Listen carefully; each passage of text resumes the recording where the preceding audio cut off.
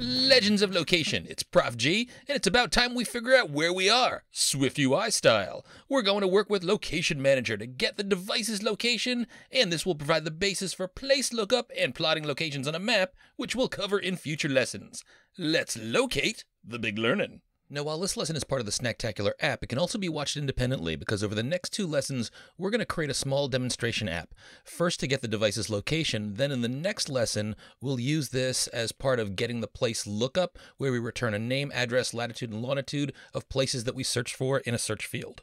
And once we get this built, you'll have a project that you could return to anytime you want to grab location or place lookup code, and we'll eventually raid this project for code and add it to our Snacktacular app. So let's create that new project with File, New Project, and we'll call this Place Lookup Demo. And the first thing I'd like to do is to create a LocationManager class to handle getting the device's location. Let's put this right underneath the project's app file. So right-click on Place Lookup in the project navigator, select New File. This is going to be a Swift file, and we'll call this LocationManager, upper camel case. Now we're going to be working with the MapKit library. If you look at similar code, you might see folks import core location. MapKit actually has core location as a subset, but this will give us access to some additional data structures that we need that are associated with maps, so we'll import MapKit.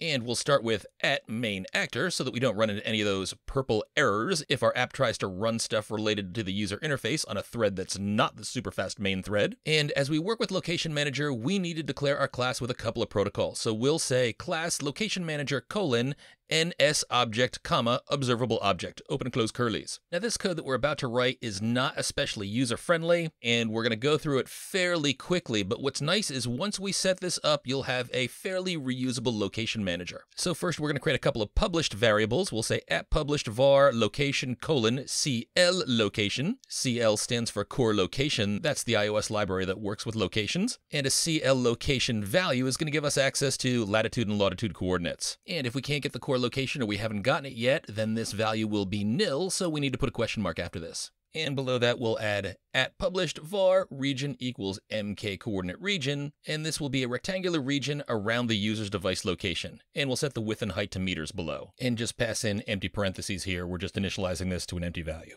Now we're also going to need to create a CL LocationManager object to get the location, and we don't need access to this outside of this class, so we can declare and create it with private let LocationManager equals CL LocationManager, open and close parens. And then we're going to set up some properties of our LocationManager to dictate how our location will be determined. Unfortunately, these values aren't super user-friendly, but I'll tell you what they're all about as we enter them. First of all, we're going to enter this as an initializer. Remember, an initializer is going to run whenever we create a new object using this class. Now, normally when we write an initializer, we just say init, but here we're working with an NSObject protocol, and not to get too deeply into the weeds here, but we're going to override an existing initializer that Apple has already created. And we do that just by saying override, the keyword, space, init, and then open and close parens, open and close curlies. Now we want to call Apple's initializer first so we get all of the good Apple stuff to start. We do that with super.init, open and close parens. Then below this, we're going to add all of the properties that we want to customize in our own initializer. So we're going to say LocationManager, lower camel case, dot desired accuracy equals, and these values have weird names. So this first one is KCL location accuracy best. Believe it or not, the K is supposed to represent a constant. I know, not a C. But this constant is going to say, hey, use the best accuracy when getting the location.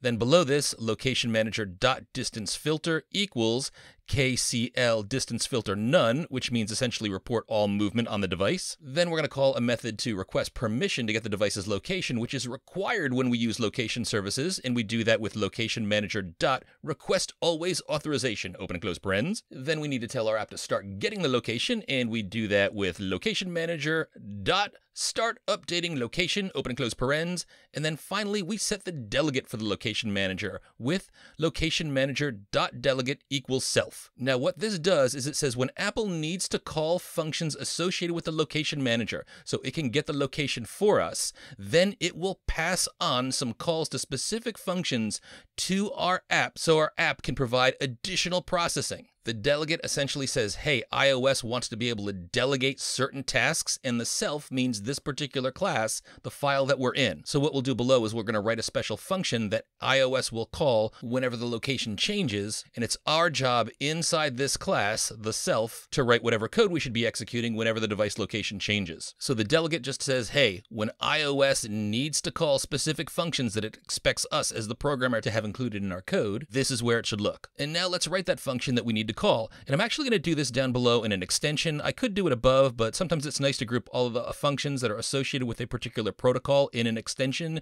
just for organizational purposes. So we'll do that.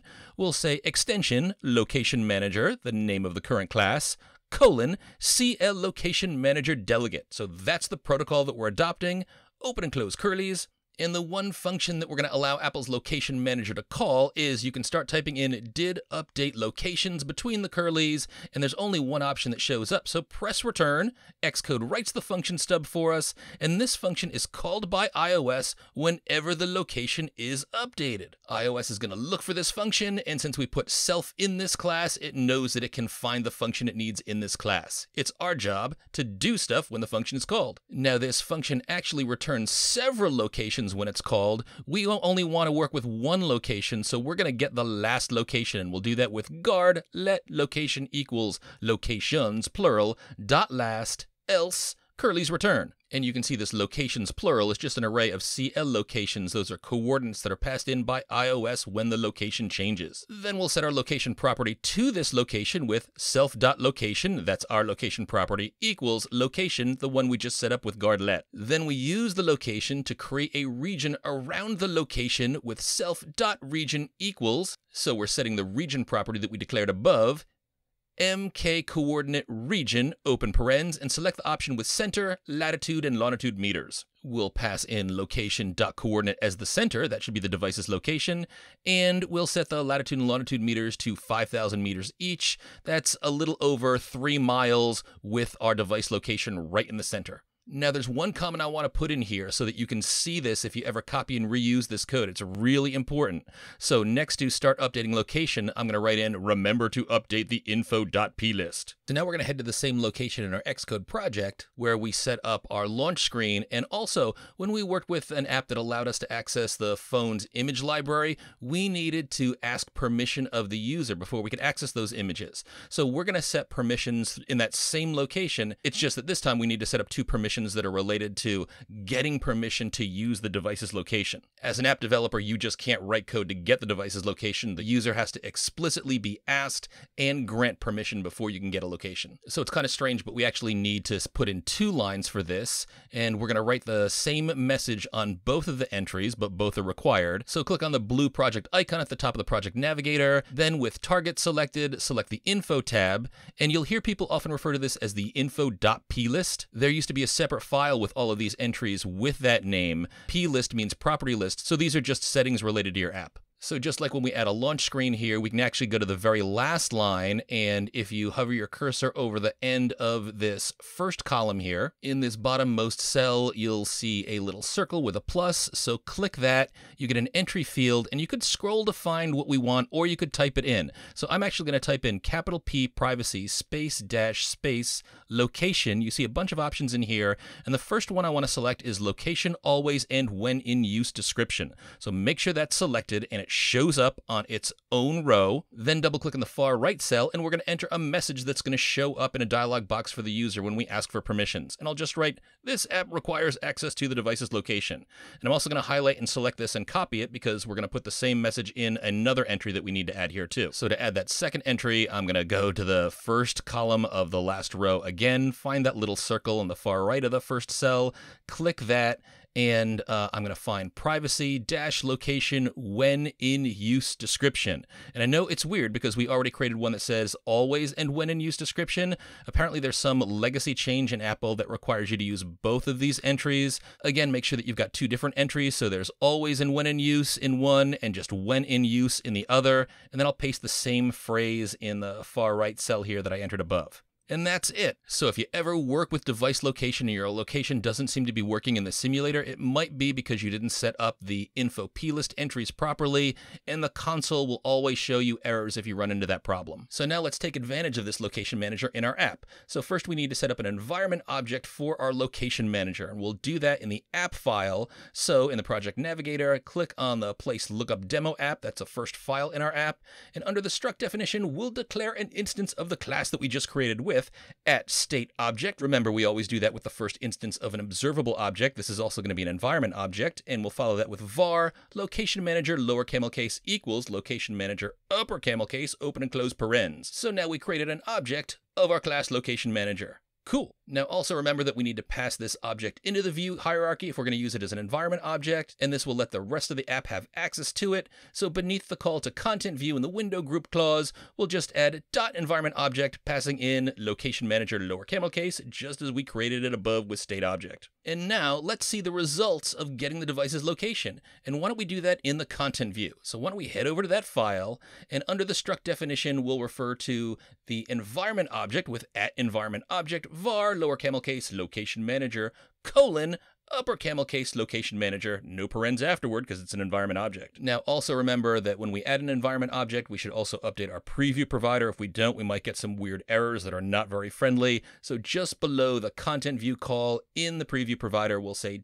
.environment object, and in this case we pass in capital location manager open and close parens. So this just says in the live preview when we launch this screen, we now have a brand new location manager object to work with. But this is important. I'm going to put a comment in here. The location actually won't show in the live preview. We still need the code in the live preview, otherwise our live preview will crash. But if we want to actually get the simulated location, we need to run in the simulator. And if you want an actual location, you can run on a device. So now let's print out the coordinates of our current location once we get that from the location manager. I don't need the image up here, so I'm going to highlight and delete that. And in the text view, why don't we enter location : /n so that we start on a new line, then string interp, string interp, and in the first string interp, we'll get the latitude with location manager dot location, that's one of its properties, dot coordinate for the geographic coordinate, dot latitude for latitude. And notice that Xcode puts a question mark after location just in case we didn't get the location and we returned nil. But if this happens, we're going to use nil coalescing to make sure that we got a value in here and not nil. So I'll just say question mark 0.0 inside of the string interp parentheses. Then I'm going to copy all of this code inside of the string interp. I'm going to paste it in the other string interp, but I'm going to change latitude to longitude. And then just so things align left, I'll add parens after the VStack above, and I'll add alignment, setting this to dot leading. And again, we're not going to see a simulated location in live preview, although eventually we're going to add a selected value in another text view below this. So for now, I'll just put in a dot padding of dot bottom below the text view that I just created. But I'm going to select my scheme, and then I'm going to build and run with the play button. Hammer time, no errors. And whoa, will you look at this? You are asked for permission to use the location. The phrase you entered in the info.plist is shown here. This app requires access to the device's location. So this is where that phrase shows up. I'm going to click allow while using app. And as long as the app is installed on this version of the simulator and it's run on this version of the simulator, I have granted permission for the location to be used. Now I can always go into the device settings and turn that off if I wanted to, but this is looking good. And I see a latitude and longitude here of roughly 42 by -71. Now, you probably have values that are different from this. In fact, if you look at the numbers that you're seeing, you probably have a location in San Francisco. That should be the default that Apple shows in Xcode. They used to use their old headquarter, One Infinite Loop, then their new headquarter, Apple Park. Now I think it's some location in downtown San Francisco. But you might want to change this, and you can in the simulator. So just go in the simulator under the features menu, select location, and in here you can select all sorts of things to simulate. You can simulate a run, a bike ride, a car ride, so that will change the location periodically so you can see this in the simulator. That's really useful if you're working on an app and you want to get the location while you're in motion so you don't have to run with your laptop or ride around on a bike or a car to see the results. And if you select current location, you enter the longitude and latitude in this box. This will simulate it. That's the location that will be reported by the simulator. Now, of course, if you build and run installing this on an actual device, then if you approve the location on that device, you're going to get that device's location. And feel free to try that out on your own. And just to show you really quickly, since you might not know the latitude and longitude of locations that you want, if you're wondering where you can get those, you can just go to Google Maps, search for a place, right-click on a location. You'll see latitude and longitude show up in this menu here. Just click that location, it copies it to the clipboard. Then you can separate out each piece and then go back into the simulator under Features, Location, Custom Location, and you can paste in the particular latitude and then longitude in the appropriate field.